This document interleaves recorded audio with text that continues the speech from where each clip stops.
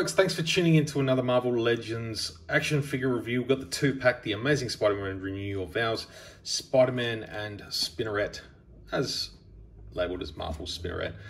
That's just a licensing thing. So yeah, on the side there we have MJ and Peter. From what I know, it's Mary Jane from another universe. I can't remember. I don't know the story, but I like the look of the figures. I think they look great. Awesome to have this Spider-Man. I've sort of missed the last couple, and any sort of decent comic book Spider-Mans I've had in the past, I have sort of moved them on with the rest of my Marvel collection. So it's nice to have one back in the collection. I really like this one. You know, I just reviewed the Amazing Fantasy one, which is just a really nice one, but this one probably goes alongside it as a great one as well. So yeah, on the back we got the accessories. We have the 2 sets of thwip hands, web crawling hands and fists. We have Peter Parker's head, and pretty much the same with Spinneret. We have fists, thwip hands, wall crawling hands, and then MJ head, which is really nice. So we'll get a closer look at them. And then yeah, a couple of pictures of the figures on the side. Look good. And that's pretty much it. Nice little picture of Spidey on the bottom. That's cool. Yeah, the Spider-Man 60 amazing years. So let's grab the figures and have a look. All right, so here we have Spinneret and Spider-Man. We'll move Spidey out of the way. We'll take a look at him just after. I do have my little container of accessories here, so I'll just get the hands out that we need to look at for Spinneret here. So yeah, like I said, she has the 2 thwip hands, 2 fist hands, and and 2 sort of wall crawly hands. Yeah, another figure that's really nice to sort of pose, really easily interchangeable hands. This body mold's been used a multitude of times in recent years. Well, maybe not years, probably once they started getting rid of the pins.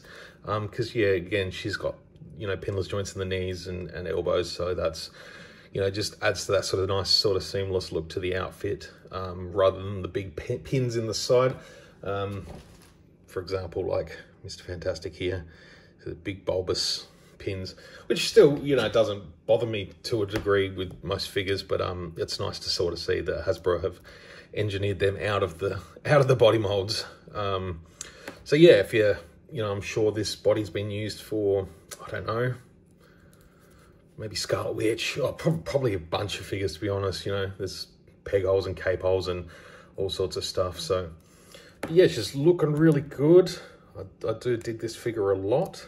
Really not one I'd probably grab if she was on her own. But to have her in the collection is really cool. I do like her sort of, I don't know, it's a nice sort of contrast to Peter's sort of, navy blue and red. Head sculpt's really nice.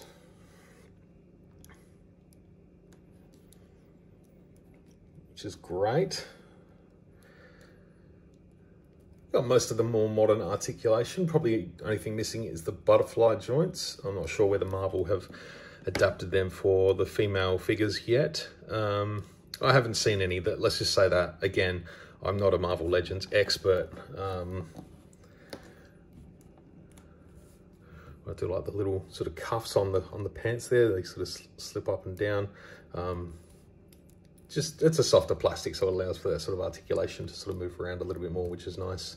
It potentially could break over time, but I don't think there's too much drama there. So yeah, removing that head, we'll pop on the regular MJ. So yeah, I couldn't tell you whether this was part of the sort of Mary Jane Watson, Gwen Stacy, classic Spider-Man 94, sort of 90s Spider-Man line that came out a year or 2 ago. Yeah, honestly couldn't tell you whether it's the same head or not. But yeah, it's nice. I like it. I think it looks good.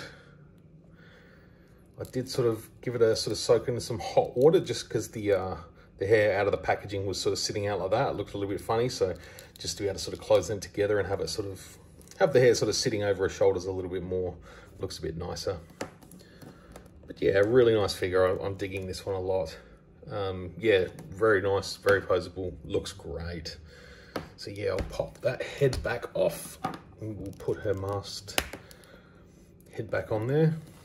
And we'll move her out of the way so we can take a look at Mr. Peter Parker. So yeah, this is another really nice Spider-Man figure. I raved about the Amazing Fantasy one. This one is just, you know, equally as good, in my opinion. I'm looking forward to the one that's going to come out in the Classics line, a little bit more of a lighter blue. Yeah, I'll definitely get a hold of that one as well.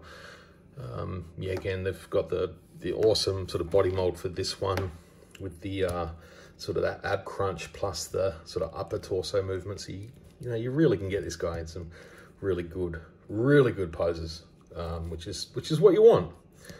Again, pinless, so yeah, newly adapted sort of technology for this figure as well, which is nice. And also the return of toe joints, which is something I haven't seen since the Toy Biz days. I don't know whether they've incorporated these recently or this has, you know, been around for a little while. I just haven't seen them. But yeah, I remember all the Toy Biz figures had that. Some of them even had articulated fingers, so that was a bit hardcore back in the day. You know, I'm not sure whether they'd get that in the budget these days to do, like, you know, articulated fingers on a 6-inch figure. I just don't think that's something they'd look at doing at this time, in this day and age. So yeah, nicely posable. Again, got the two thwippy hands there, which is, you know, that's can't have Spider-Man without thwippy hands. We do have the two sort of wall crawly hands, two fists. And again, if you've got the Amazing Fantasy, comes with these hands, you can see, let's just grab a thwippy hand.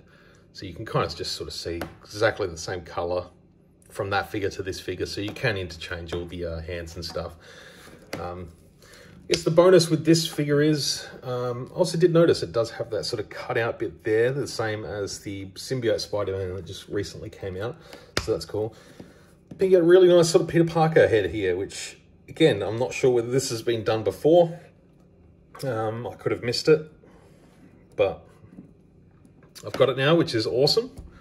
So that's cool. I like having the two sort of swap out heads for these two figures. I think that's good value, in my opinion. I just dig that. So yeah, again, nicely posable. I get those toe joints. You really get him in some crazy swinging. You know, I haven't played with him to its full potential just yet, but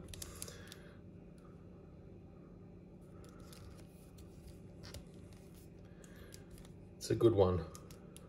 You know, the butterfly joints that bring all the arms right together like that, which is nice. And also lots of movement in the back too, gets those arms all the way around, which is just so good. Jumping out, I don't know. Again, another figure that I like to sort of just sit down and muck around with when I'm watching TV or whatever. You know, it's always cool to have a couple of figures out and about just to sort of play around with. And, you know, I find if you spend a bit of time playing with the figures as well, as opposed to just sort of going and putting them straight on a shelf, I feel like you enjoy the figure a little more. It might sound a little bit weird, but, you know, as an adult collector, it's, you know, it's nice to feel like you're getting value for money, and you know, to be able to sort of sit there and muck around with them before you put them on the shelf, and, you know, you get to appreciate the toy for what it is, which is really, really cool. Would love it if they gave him like the you know, scrunched up sort of helmet, not helmet, but mask, like that, but sort of like loosely hanging, so just so he could hold it. That'd be really cool. But yeah, there's Spider-Man and Spinneret. Really, couple of really nice figures. I'm really excited to have these in the collection now. Just looking at them makes me happy. Hopefully get a couple more of the new ones, like Iron Spider, I got my eye on. Spider-Man Noir and the Japanese one as well, which looks fantastic. So definitely keeping my eye out for more Spidey goodness. It's just a good time to be a Spider-Man collector. But yeah, thanks very much for watching. Really do appreciate it. Drop your comments down below if you wish. I would love to hear your thoughts. And see you for another one real soon. Thanks, guys.